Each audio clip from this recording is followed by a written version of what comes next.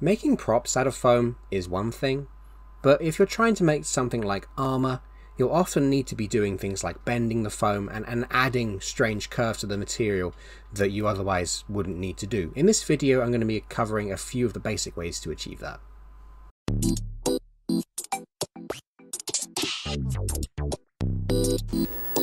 Ladies and gentlemen, it is a beautiful day for cosplay and prop making. I'm Anthony at Chaos Rogue Designs, and today I'm going to be giving you a simple guide, just a quick guide on how I would go about trying to shape foam if I was going to be making something curved. So a good example for this would be something like an elbow piece. That's the example that I'll be using.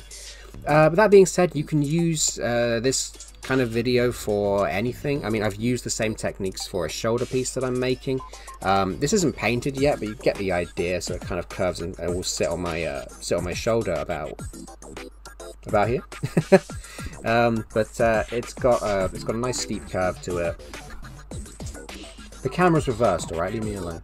But yeah, so you can see how we've kind of got about achieving a nice rounded shape there. So yeah, in this video I'm going to be showing you how I would do this on a smaller scale, so just a kind of example elbow piece.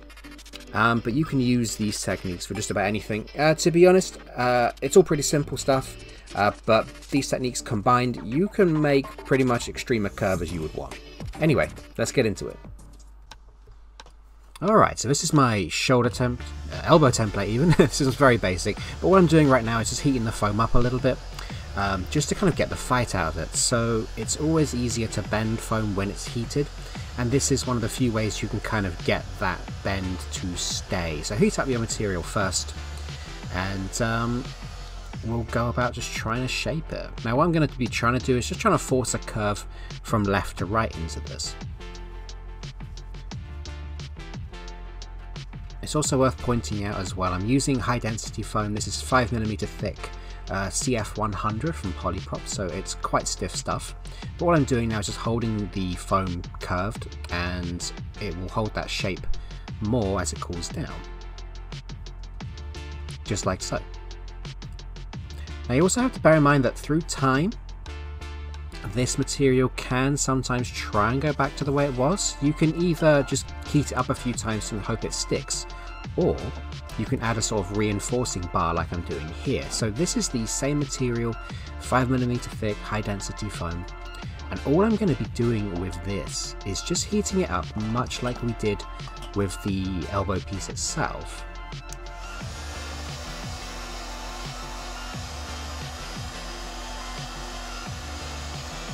And then I'm going to be curving this piece as well. So I'm just going to be trying to just, again, get the fight out of the material and just try and get a nice bend in it. Something that I'm happy with and a shape that I would want the elbow piece to stay in.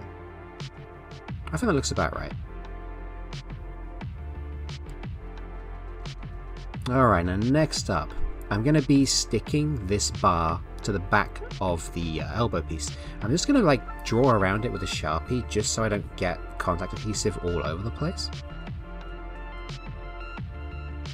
And then really all we're going to do with this stuff is just add some contact adhesive to the back of the bar and to the back of the prop as well.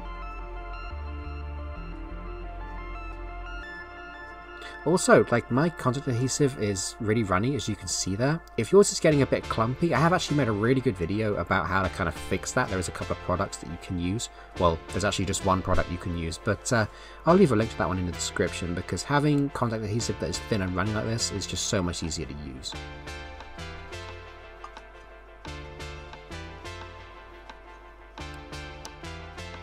Alright, well now that's dry, I've left it about 5 minutes. I'm just going to kind of stick this down now. Trying to get this under the camera was actually really hard to aim, so that bar has gone in a bit of an angle, but it really doesn't matter too much. You do get the idea, hopefully. So the bar having a slight curve in turn keeps the elbow piece and above it with a curve as well. It just kind of helps to keep everything together. You can also heat it up at this point if you wanted. Just bend it all in a little bit more, but this will really help the piece keep its shape, especially if it's a little bit smaller like this.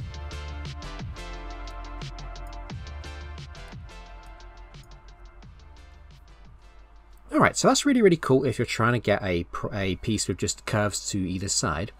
So now what happens if I want to give the piece not just curves from left to right? Well, what if I also want to give it one at the top and maybe even the bottom as well? So let's just try this. I'm going to heat the foam up and we're going to try and bend it.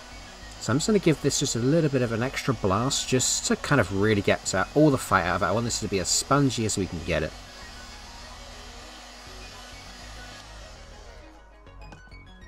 Alright, well, shouldn't be too difficult to do the sides. We've done this before. Ah, now that's a problem. So when we bend from left to right and then we go from top to bottom, it pushes the bends out.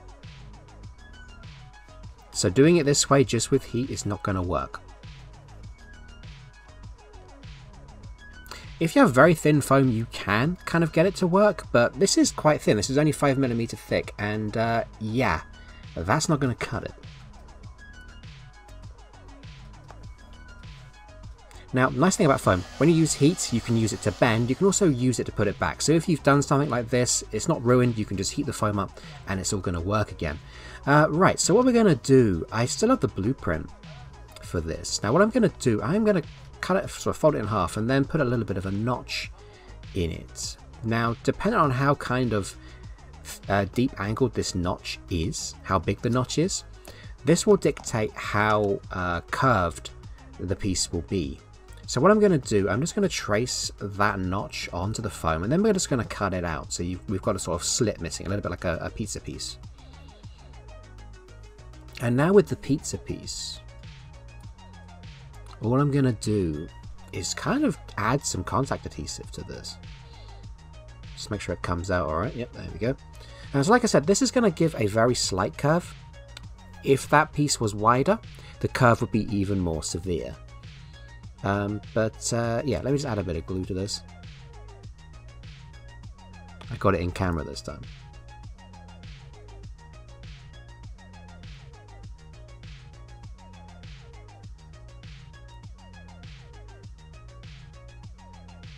We're also going to do the same thing as before, just leave this about 5 minutes or so to dry. It shouldn't need any more than that. I've also noticed with this sort of thing, if the contact adhesive is getting a little bit lumpy, it doesn't quite stick as well as you might want it for this. So having fresh contact adhesive, or at least thinned down contact adhesive, really works wonders for this. But anyway, it's been about 5 minutes now. So all I'm going to do is just push these together. Now I won't be able to push them together unless the foam is curving in the process, because it's missing a bit, of course. Now that little slit that I took out isn't that big, but I didn't really want the curve to be too severe. But just pushing these together, just take your time, make sure everything lines up. I just put a good bit of pressure on each side of the foam. But once those are together, that's not going anywhere, and we have a really nice subtle curve from top to bottom. Also, mine came out quite well, but if you ever get the foam pieces a little bit sort of out of alignment, you can just Dremel the front if you need to. But now, those bits are together, I can now use the heat gun to put the curve back into the sides as well, and that top bend will not change. So we've used a kind of notch to get the bend at the top, and the old-fashioned way to do it to get the side panels as well. And you can, of course, mix them together. If you want to add a reinforcement part of this, you can as well. Alright, now there are plenty of other ways you can go about shaping foam, trying to get ridges in, things like that. I've not really covered those in this video. I just wanted to sort of just lightly touch on this and give a few basics without making the video too long or too overwhelming. Something we will probably look at in the future though, but just for now, honestly, you should be able to make most shapes that you would want with these kinds of techniques. If you, let's say, you're trying to make something like a helmet, you'll probably want to be making that out of separate pieces that you have also separately curved. But honestly, helmet building is probably the hardest thing you're going to be doing with foam, in my opinion. And yeah, time and a place. We'll look at that again someday. Anyway, I hope you enjoyed the video, and I hope you learned something useful. If you did, please like the video. I'm trying to get a bit of traction on the platform, so a like would be appreciated, and subscribe if you're new around here as well for more awesome prop making and cosplay content. Until next time, take it easy.